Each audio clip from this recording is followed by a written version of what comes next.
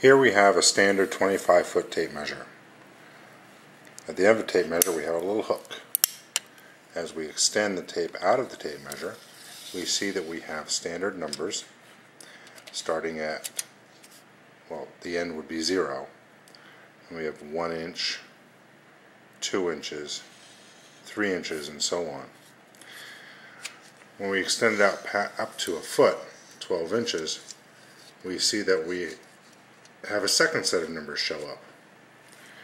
We have 12 inches, which is also a foot, and we have 13 inches, and then we also have a 1 inch. So 12 inches, 13 inches, or 1 foot, 1 inch. That continues on to be 1 foot, 2 inches, or 14 inches. Depends on what nomenclature you're going to be using, feet and inches or just inches. The entire tape measure continues, as we'll see when we get to 2 feet. We have 2 feet or 24 inches, 2 foot, 1 inch, and so on. So we can find these measurements quickly.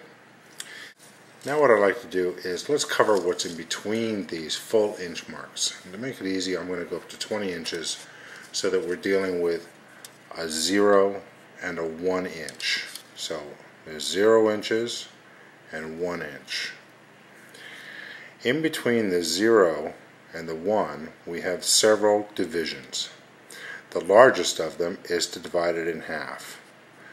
And between 0 and 1, we have 2 halves. So it would be half and then a whole. And it's divided into 2 segments. And we're getting into fractions here, which is a whole other area that we're going to explore. Tape measures are a wonderful tool to learn fractions. So from 0, half, to 1, we're dividing it into 2, which ends up being 1/2.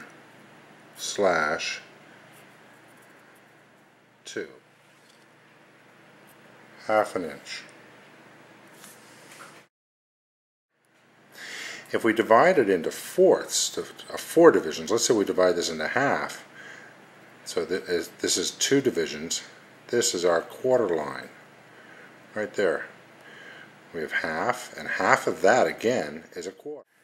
We're going to add 1/4 of an inch,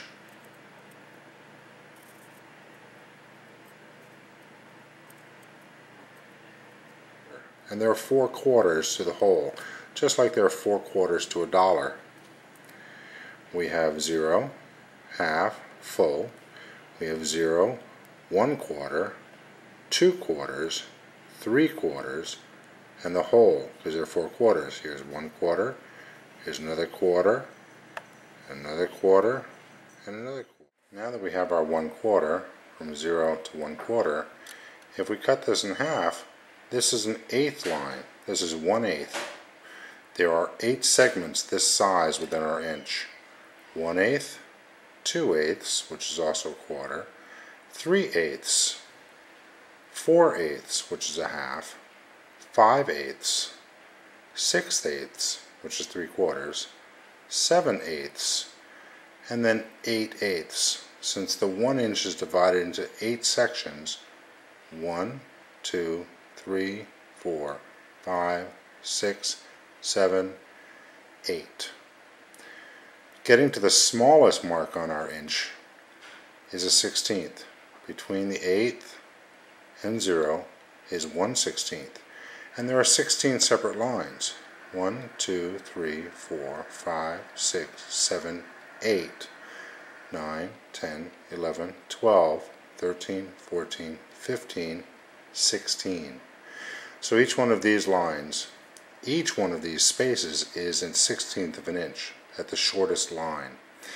You'll notice that the largest line is half an inch, then quarter, then an eighth, then a 1/16.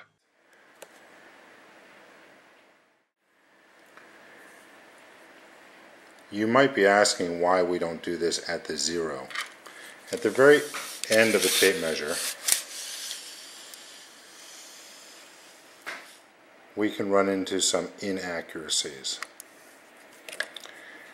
As you can see, this one has a little bit of wear and tear, and when you're using a tape measure, at the very end we have our 1 inch, we go backwards to 1/2 inch, and we have 0.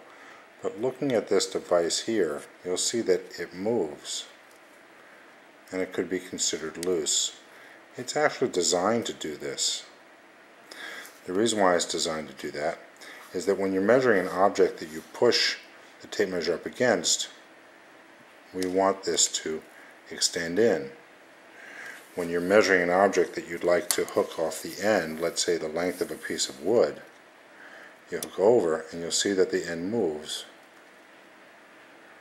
So if we're pushing in, the end moves in, and if you're pulling on the end of a piece of wood, it pulls out. The reason why you want this to happen is to account for the thickness of this piece of metal itself. If you think about it, if it didn't move, then if we measured on the inside, it might be accurate, but if we then measured on the outside and it were not to move, it would not be accurate because of this thickness of this piece of metal. So we actually want this to move ever so slightly.